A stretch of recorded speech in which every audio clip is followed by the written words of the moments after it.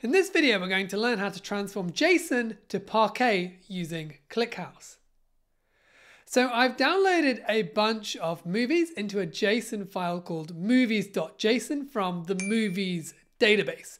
So let's have a look at that file and just see how many records we've got. So if we run that query, you can see it comes back. We've got just under 90,000 movies.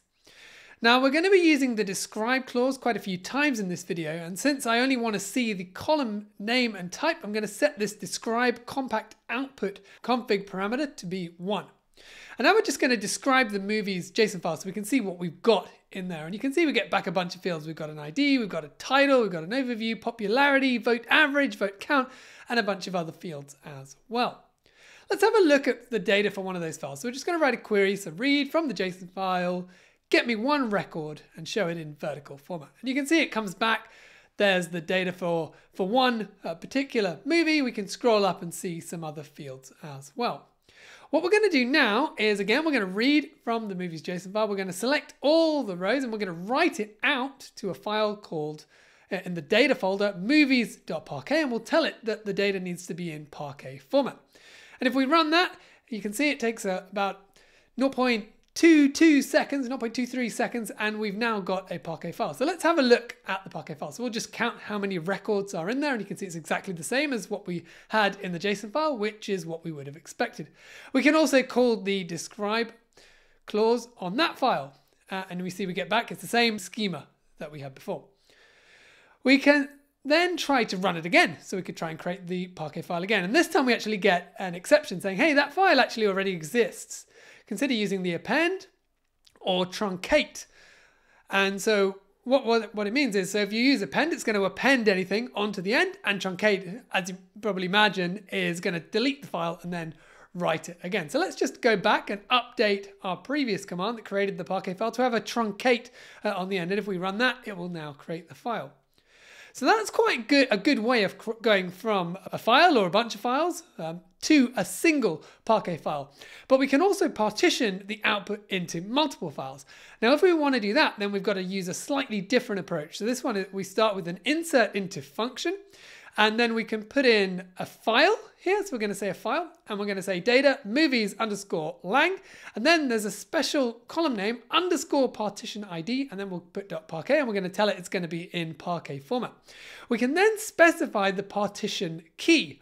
So in this case, what we're going to do is we're going to call it the original language field, and then we're going to select everything from the movies JSON file. We've now got a bunch of Parquet files, which we can now query. So we're going to say, hey, I want to find all the files under that data directory that are movies underscore lang and then star.parquet, and I want to get the name of the file. We'll count how many there are. We'll get the minimum vote average, the maximum vote average, and then the average of the vote averages, and then we'll order by the count descending and get the top 10. And you can see here it comes back. So English is at the top. There's 52,000 were English. The average is 4.84. I did download a lot of very unknown movies, so that might be why we're seeing this. Then Japanese and French and Spanish is after that. The partition key can also be the output of calling a function if we want to put in more complex logic. So again, we're going to say insert into a function. We're going to create a file, or multiple files even, data / movies underscore vote, and then the partition ID .parquet. And this time we're going to partition by the output of the multi-if function. And so what we're going to try and do here is we're going to create some buckets based on the vote average. So if the vote average is exactly 10, that'll go into the bucket 9 to 10.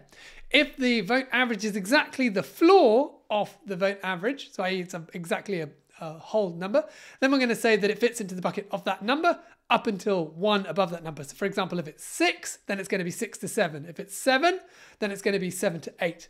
And then for everything else, so for example, any other non-whole numbers, so like 5.4 or 6.3, those ones are going to go in between the floor of the number and then the ceiling of the number. So 5.4, for example, would go in the 5 to 6 bucket. And then we're going to again select all the data. And you can see that then runs, it's pretty quick, and we can then have a look at those files. So we're going to say, hey, I want to get the movies underscore vote, get me all the files, do the count, again, get the minimum vote average, the maximum vote average, the average of the vote averages, and again, order by the count descending. And you can see here, like I suggested, I did download a lot of very unknown movies. So the 0 to 1 range is at the top. as a lot. I think this just means that nobody voted for it. And then after that comes 6 to 7, 7 to 8, 5 to 6. But if we wanted to do this in a script that we want to run, maybe periodically, we'd need to be able to run it directly from the command line.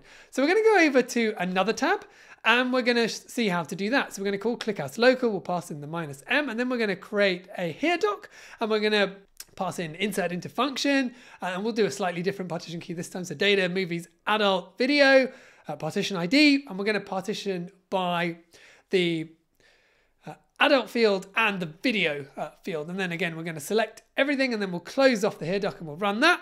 And if we then come back to our other tab, we can then query for the data folder, movies_adult_video, get me all those files.